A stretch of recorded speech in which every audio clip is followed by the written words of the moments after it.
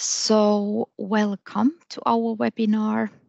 Today we are focusing on Location Europe platform. My name is Annina Lundvall and I come from Location Innovation Hub, working there as a communication manager. And the agenda for today, the webinar program, looks like this. We are going to talk first with Antti Jakobson, who is the project manager of Location Innovation Hub and also has been the project manager for GeoE3, from which this platform was originally kind of produced under. So we are going to talk about the platform and the benefits for users, and Antti will also show some videos about the content. And then Lassi Lehto from FGI Research Manager is going to show kind of demo about searching the solar energy potential by using the platform. And then we are going to talk a bit about the future, what are the plans with the platform, talking with Antti, and then we have time for some questions. And as you can see, the webinar will be recorded and we will send you the link after this event. And keep your cameras and microphones off during these presentations. And then when it's time for questions, of course, open the mic and open your camera if you want. Microphone is, you need to open it, but cameras you can leave out if you want.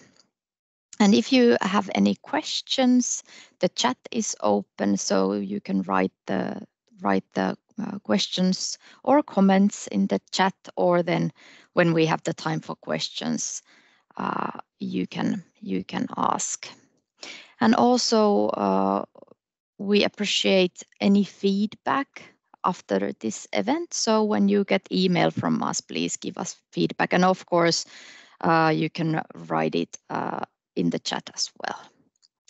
And Maria will be there hosting you there. If there's something wrong with the Teams or you need assistance, please ask Maria by using the chat, so she will be your help.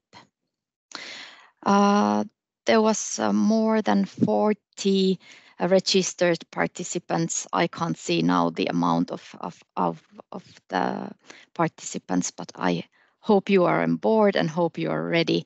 So we can start with Antti. I will put my screen share away. There you are. And Antti, just briefly introduce the Location Europe platform, what it is. Explain. So basically, the platform is the outcome from the GeoE3 project that we were running 3 years and 5 months. So it ended in the end of February now, and it's part of the Connecting Europe Facility program. And the idea there was to show that how we can connect the national data sources, or especially national services related to 3 different use cases that we were focusing. And one of them was the solar energy potential, but there was also this building energy efficiency use case part of that. Also the smart cities. And then the third one was the, let's say, logistics type of use case. So that was the basis of why we created this Location Europe platform. From the Location Innovation Hub point of view, this is part of our test before invest type of service. So basically it's targeted to businesses, but also public sector to test if they want to create something related to those national services. And here I would say that we are focusing on this high value data set. So it's not only this kind of traditional mapping agency or cadastral agency data, but there's also meteorological, climate related data, statistical data, that kind of things that we want to kind of show and demonstrate and create business opportunities for different SMEs, startups, but also public sector. So that's the basic idea.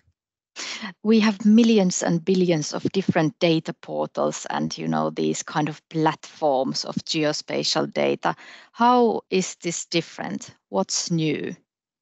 So basically, this is obviously this is a platform that you can view the data, but the main idea is that we also do a certain interoperability here. So it's not only connecting the existing national data, we also change it so that the national data is at certain level interoperable, and then we publish one API that is helping you to actually connect different countries, but you don't have to search what are the services, and it's only one API. So it should be easy to connect, easy to utilize, and basically that's our offering for the API-based business that we want to kind of promote. Okay. Fair enough. You have the video material. Do you want to show it now and explain a bit further? Yeah, we have created this kind of overview video, but I can show it. So basically, it shows the current offering that we are. So we start from Spain, and here we go to Barcelona, and basically we can see that you can use the platform to have this level of detail. Well, it says level of detail 2, but it's actually level of detail 1 in Barcelona. So here we can see that what you can do with that, and you can view Barcelona. Then we go to Netherlands, and here actually we also have used the orthophotos, but also there's a level of actually here we can have the level of detail 2 buildings, and basically you can see that what is available from there, from Netherlands. And then we finally we can go to Amsterdam now and see that what the Amsterdam looks like from our data. Then we are going to Norway. Actually, this is a draft video, so actually you cannot see any our buildings there, but we have certain data from Norway as well. We will be changing that to final version of the video. This is, I think it's Hörnefors probably. I'm not certain of that, but I would check that. And then we go to Estonia, where we also have level of, and Tallinn, where we have level of detail 2 buildings.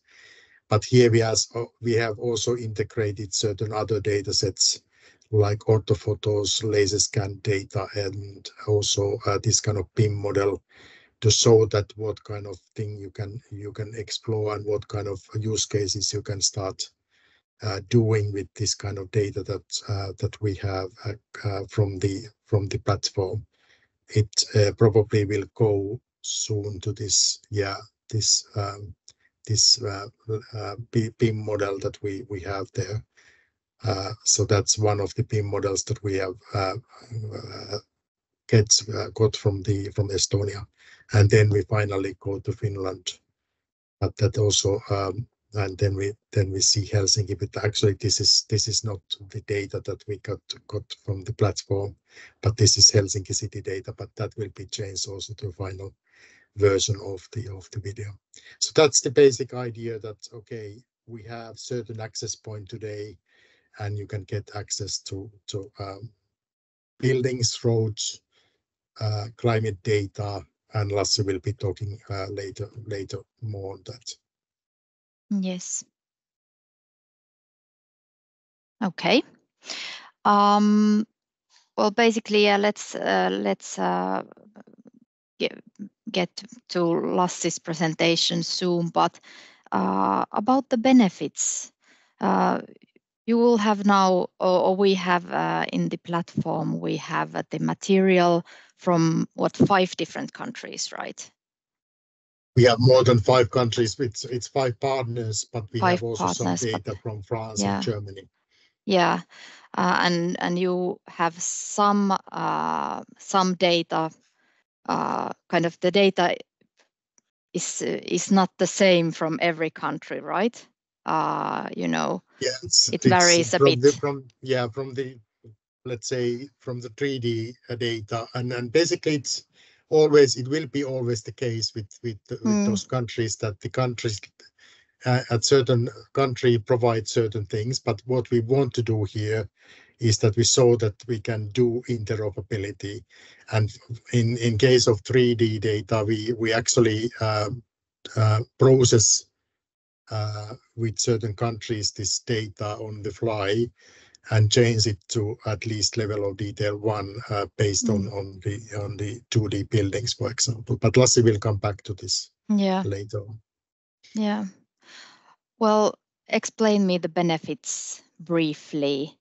If you are using the platform, what are the key benefits that you will gain from business perspective? Business perspectives is that you get the most up-to-date data from each of the countries. So basically, you don't have to search what is the data that you would like to have from those countries. We already have done that, and basically because it's connected to the national services, so when it is updated, it is automatically updated. So that's the key benefit from the user point of view, is that you actually get access to those data sets. Okay.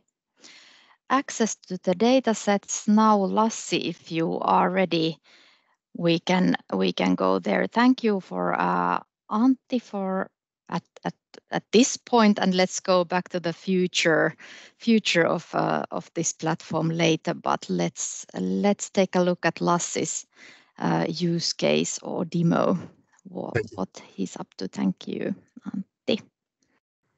So I'm Lassi Lehto from FGI, Finnish Geospatial Research Institute, and my idea here is to talk about the Location Europe platform that was already briefly introduced by Antti and Annina. And I will go through a couple of slides quite quickly, and then I will demonstrate the live instance of the platform shortly. So a couple of things, as Antti already mentioned, we have been focusing on certain specific data sets that are related to use cases, like here, for example, energy. And based on that selection, we have been including themes like buildings, roads, digital terrain model, digital surface model, and different climate attributes also from all the participating countries. All datasets and content is available on this platform via the modern OGC API family of interface standards like OGC API features, coverages, also some use of records and processes. And we run this service on a cloud service platform in Finland.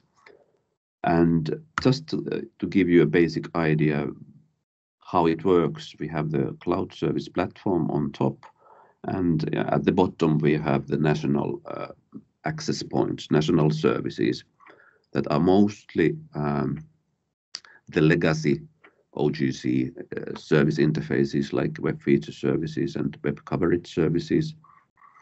Also some OGC API implementations are already available. And on the platform, we then do some harmonization for the content and then provide the resulting data sets, as Antti said, through a single access point to the client side. So this is the basic idea. And one important consideration here is when we are using the OGC API service interfaces, there's a concept of data collections. And inside each API, we basically have the participating countries, the countries that provide content for the platform as data collections inside the API. So, for example, in the case of buildings, 2D buildings, here we have a list of countries. So those countries' data sets are as data collections inside this API. As you saw in the video that Antti displayed, the 3D buildings have been an essential, important data set that we have been working with in the platform, and we are able now to provide 3D buildings from all the participating 5 countries. Some of them in lot 2 and some of them in lot 1 level of detail. Just examples visualized from different countries. In Finland, Netherlands, and Estonia, we get lot 2 level buildings, as you see, and Norway and Spain are dynamically generated lot 1 level models. So cross-border is an important aim here. As you see here, for example, 2D buildings from Finland and Norway across the border river in the north. So we are able to seamlessly access content from different countries across national borders. In a similar way, this is DTM content from Norway and Finland seamlessly integrated by the platform. Also, 3D buildings can be accessed in cross-border manner. This example is from the border between Netherlands and Germany. And finally, climate data. That's an important subtopic that we have been working with.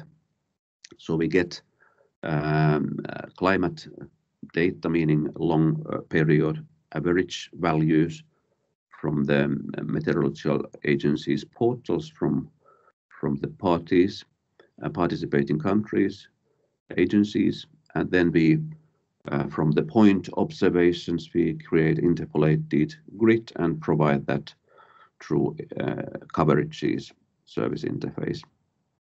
And we also integrate these values to individual buildings, which is an interesting topic also. If we present the climate properties in visual form, this is the coverage kind of visualization of temperature from Spain, for example, or integrated view again, Norway and Finland temperature coverage. Then we have been working recently with improved new user interface, where we have added some new functionalities specifically to help the, let's say, novice user that it's not too much familiar with geospatial data applications to as easily as possible to browse the content available. So I will show you in a minute the actual user interface. This is just an illustration about a new layer of integration that we apply in this latest release of the platform to integrate content already across different countries in the service platform itself, shown here. So the platform is available from URL location Europe, and you can provide your feedback, for example, to me. So this much about the slideshow, and then I will go to my browser to show you some live demonstration of the platform. So this is the landing page of the Location Europe platform. And if you know the OGC API family of access standards, this landing page also lists or shows the collections path of the API. So in principle here we see all the content available from the platform as as easy a list of collections from which we can also go directly to explore data or see the API. So here are the main themes: buildings in 2D, in 3D, roads in 2D and 3D, digital terrain model, digital surface model, temperature, wind speed, and sunshine. And these are selected to support the selected use case of renewable energy. We can go first to see the individual APIs. We go by theme. We can go, for example, to buildings 2D. And this structure here that we see is directly reflecting the structure of the API itself, so that we can go to see the collections inside this building 2D API. And as I said, individual countries are shown here, so that we can go, for example, to see Finland. This is so-called collection description page, and then we go to see the individual data items. And here we have a map view in which we can zoom in, and when we zoom in deep enough, we will start seeing the actual vector features, as you see here. We can select individual features and go to see the item level API, meaning that we get only one object requested from the service, shown here on top of the orthophoto background, and we see all the attributes provided by the service. And here you see that we have also temperature, wind speed, and sunshine as attributes of that individual building.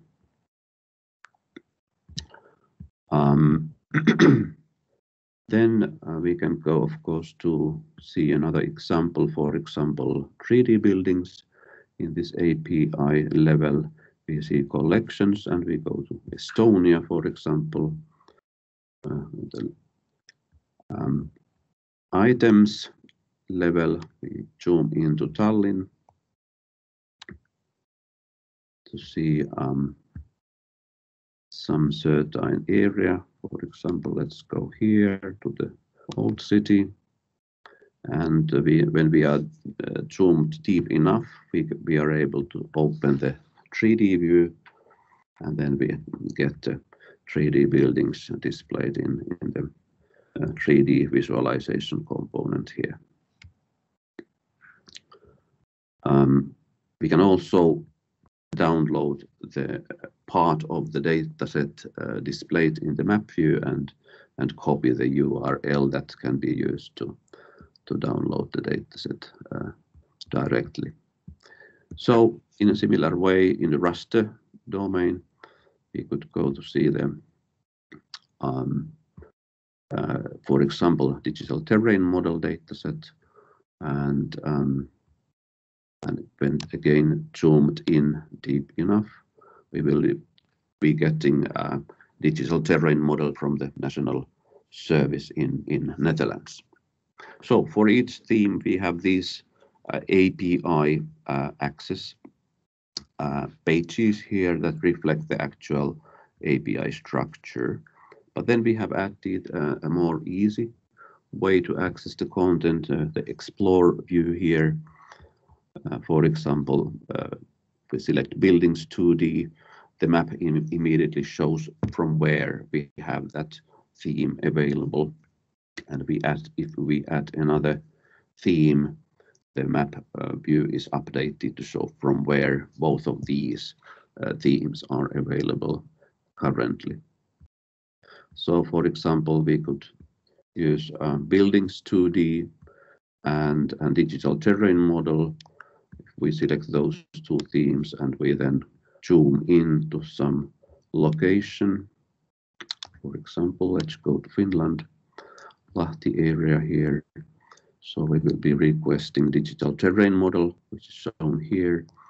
And if we go deeper, we should be also getting buildings displayed And we can here adjust the opacity values for the individual layers.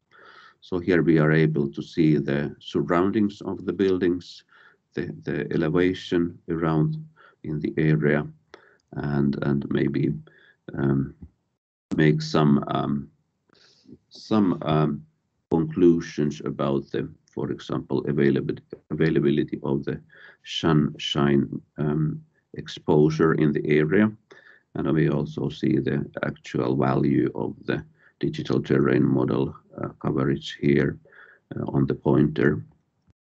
If we then shift this to digital surface model, which is even more useful to evaluate the availability of the sun shining in the area, as we can see here, the actual values, the elevation values of different objects around the building. And then, of course, we can always go to see the individual attributes of the building that we are interested in, to see the also the climate attributes. We have also forecast temperature available from Finland here. So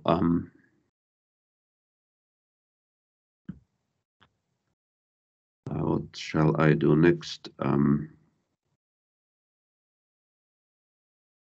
Maybe I could show you an example of the simple analysis function that we have developed on top of these data sets. Let me see. If it's possible, Lassi, to link it to the solar energy potential theme that we had in mind. So that would be excellent. I will try. Yeah. So this is an example of a simple analysis based on the data sets that we have made available. For example, I select a building here, and then I will be getting two additional views here. One is showing the building in 3D. I'm able to rotate it in various ways and look for the details, 3D details of the building. But most interestingly, we have this in this upper view here, we have a simple analysis run dynamically, taking into account the digital surface model around the area and some calculation made on the amount of sun exposure coming to each part of the building here. And we are also making use of the digital surface model when I point my pointer here in this upper view. The 3D model will be shown from the location of the pointer, so that I can look at the building from different heights.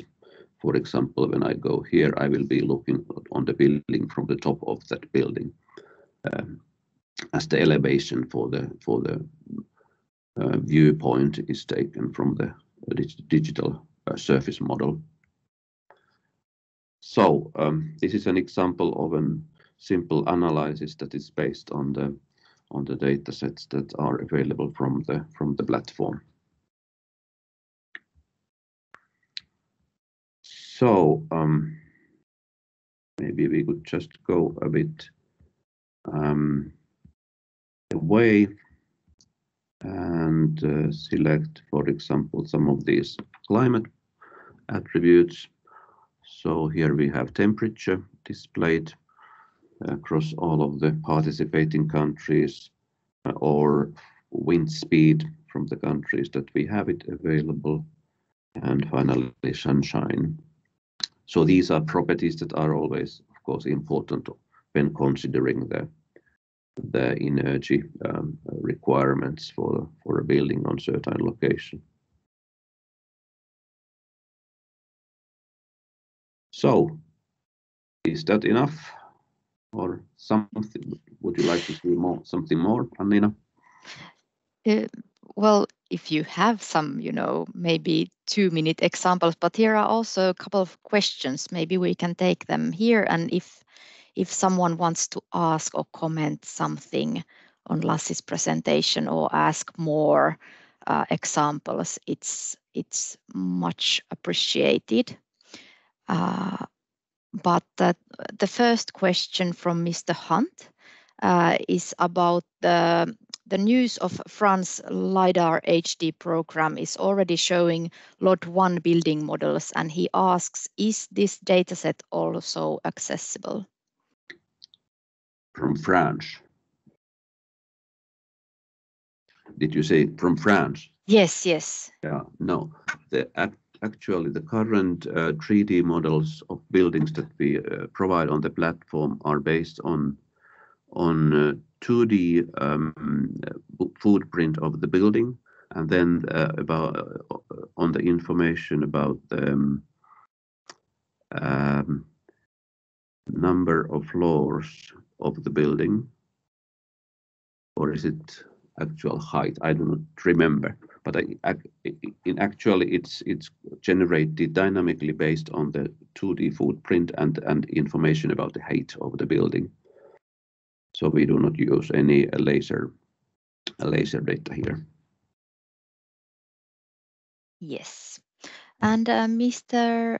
Kostromin asks about this World Geodetic System 84. Not sure. Maybe Lassi, you know the part, or if Mr. Kostromin, you want to ask and define your question, because the question is, are they in this coordinate system? So are they what? Not sure where this question is linked. When download files are, in which system they are, the download files? Are they in WGS84? Mostly they are, yes. Mm-hmm. When we are talking about GeoJSON encoded content like 2D buildings, they are in that coordinate system. But for example, digital terrain model and digital surface model data, they are in the national coordinate systems mostly when you download them. Right. No further questions at the moment in the chat, but is there any questions that someone wants to ask? Open the mic and ask something.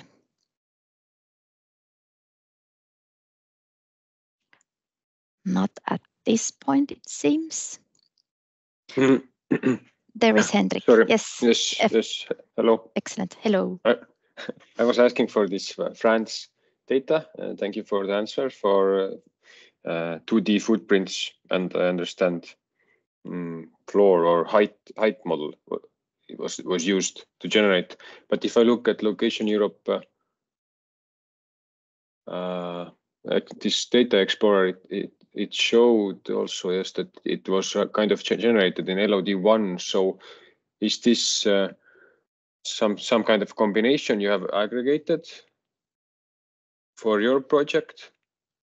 And I would really like to test this data specifically for France. So probably I should apply for an API access. Is that correct? Yes, if you want to access the platform from outside of the user interface, then you need an API key, which is freely available and can be requested from the platform. Mm-hmm. Okay, I will try it then specifically on the data of France and what will be there. Okay. Okay. Maybe you can say also a few words. What are the next countries you plan to work on this project? Of course, it always depends on the interest of the individual NMCAs to join. So we don't necessarily know at the moment which will be the next countries to be added.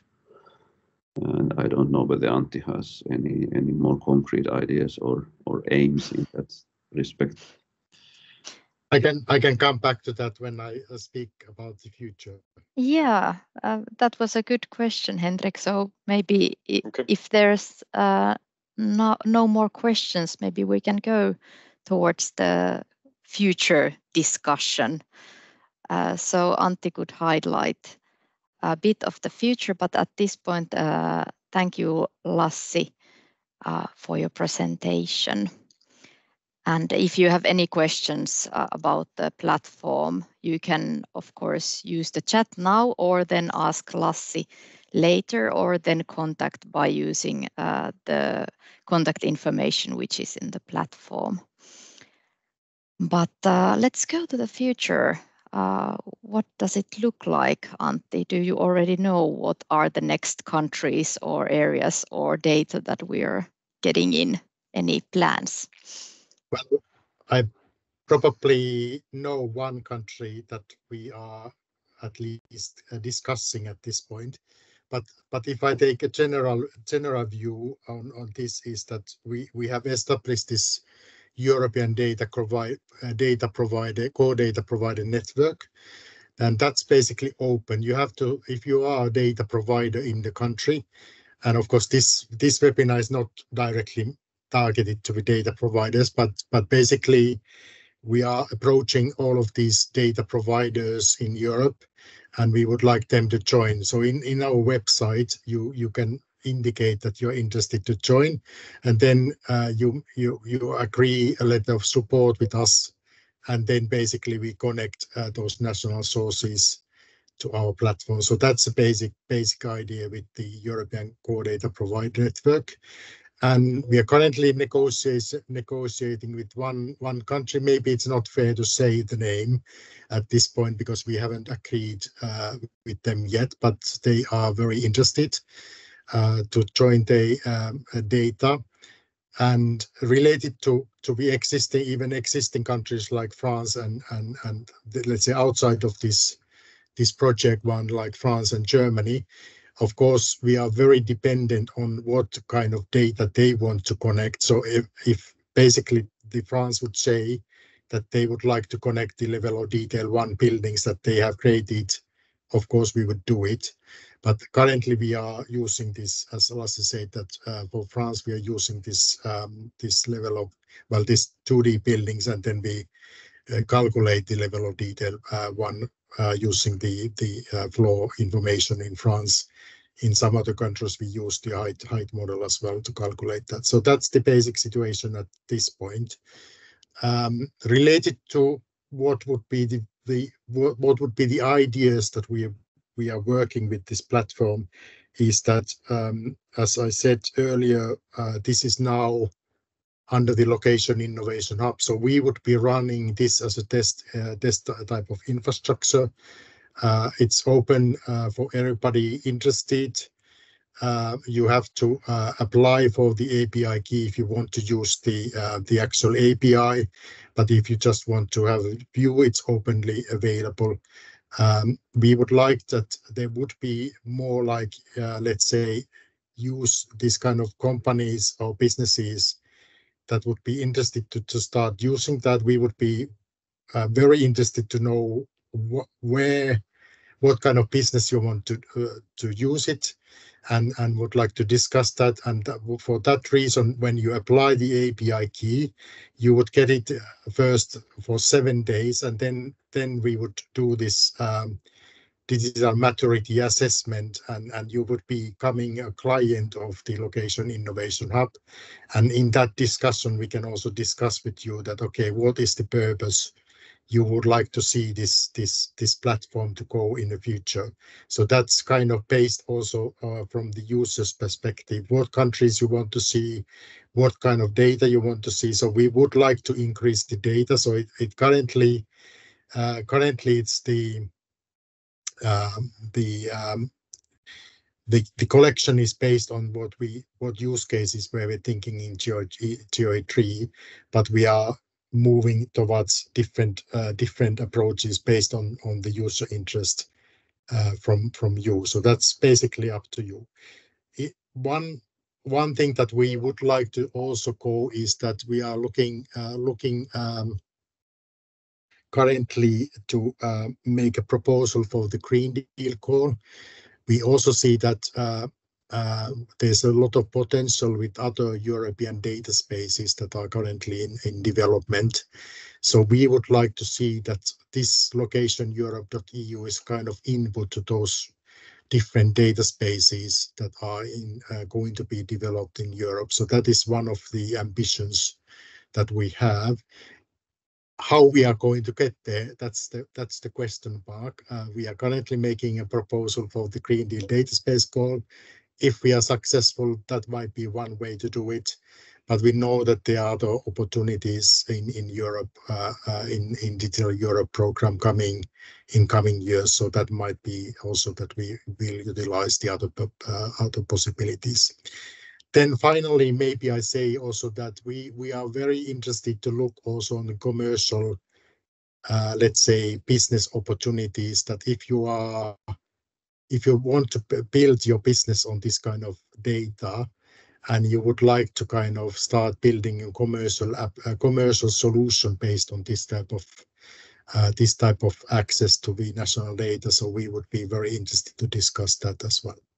So maybe that's enough for the, let's say, future possibilities. Yes, exciting news and exciting future ahead. There's one question about the API key. Will it expire by default? You said after 7 days, and after Lassi, 7 days yes, it will expire. Yes, exactly. Lassi just but you answered. will get it if you do a DMA, this digital maturity assessment with us, you will get a continuation of that key. Yes,